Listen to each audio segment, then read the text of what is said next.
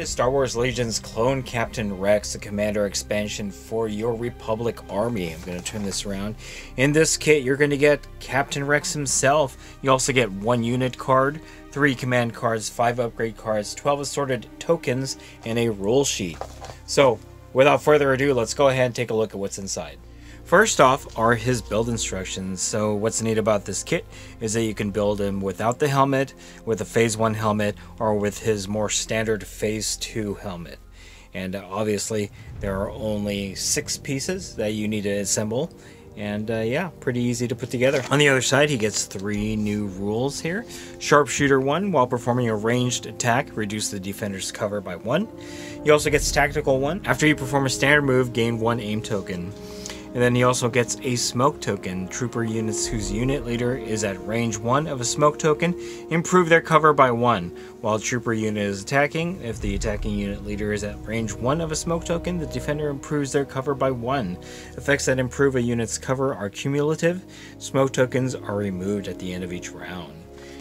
That's his build guide. Next up, you have the baggie with the figure in it. I'm going to go ahead and zoom this in just a little bit. And we're going to take a closer look at this in a little bit, but basically the 6 components that make up Clone Captain Rex. And then lastly is the baggie with all of his cards, as well as the token sheet. And we will take a closer look at that as well. Alright, here is Rex all assembled. I've chosen the bareheaded option, as this is James Captain Rex, and he wanted no helmet on him. This is what it looks like close up. Again, wonderful sculpting, very well detailed, and in fact, if you look closely, the face does look like Tamura Morrison, so that is pretty awesome. If you did not want to do the bareheaded option, here is the more standard Phase 2 helmet that you should be familiar with from the Clone Wars animated series. Again, very well detailed. And then the Phase 1 helmet. One last look at Rex here. Love the pose.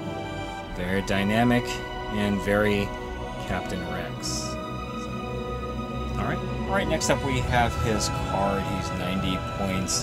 He has the Gunslinger keyword here. After you perform a ranged attack action, you may perform an additional ranged attack action against a different unit. Scout 1, he's got Scouting Party 2. After you use Scout, choose up to 2 friendly troopers at range 1 to 2. Each unit may perform a move with a speed equal to your Scout value. Then Sharpshooter 1 and Tactical 1. His Advanced Combat Training has 2 red die, and then his dual DC 17 hand blasters have a range of 1 to 2 with 3 red die as well. Alright. And not much else going on here, just a bit of fluff on Rex himself. Alright, next up are his command cards. His 1 pip is Call Me Captain. Clone Captain Rex gains fire support. When he uses fire support, he does not flip his order token face down. While a friendly unit performs a melee attack, Clone Captain Rex can use his fire support to add a ranged weapon to the attack pool. His 2 pip is Take That, Clankers. While a friendly trooper unit with a face-up order token and an aim token performs a ranged attack, during the form attack pool step, it may increase the maximum range of each of its ranged weapons by 1 to a maximum of 4. And then finally, his 3 pip is We're Not Programmed.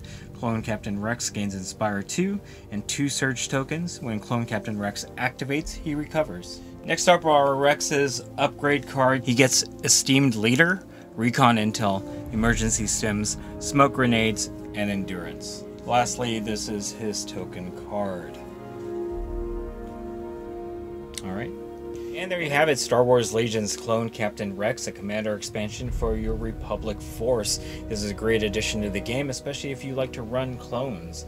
He's also a very inexpensive option to have as a commander on your Republic force. So, alright, if you like this video, go ahead and click like. If you haven't subscribed to the channel, I'd appreciate it if you would.